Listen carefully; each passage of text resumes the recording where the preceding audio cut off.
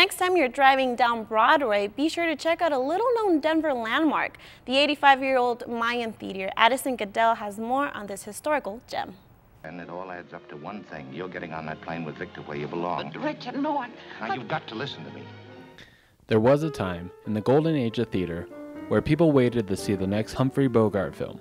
There's still a movie theater that gets right to the point, which is the film itself. The Mayan Theater, located on 110 Broadway Street, offers 3 screens of DLP digital projection and sound. Built in the 1930s, it has featured Denver's finest in independent film and foreign language cinema. The Mayan Theater missed the wrecking ball in the mid-1980s when, at the 11th hour, it was saved by the local group Friends of the Mayan. The Mayan was restored to its former glory. It is one of the country's 3 remaining theaters designed in the Art Deco Mayan Revival style. It has been converted into a 3-screen palace with 1 large beautiful auditorium and 2 cozy features upstairs, featuring stadium seating. There is also a cafe and bar for the older crowd.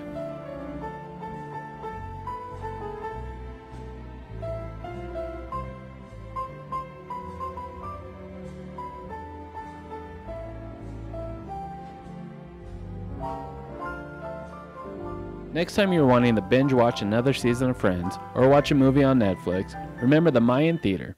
Now. He's looking at you, kid. For the Met Report, I'm Addison Goodell.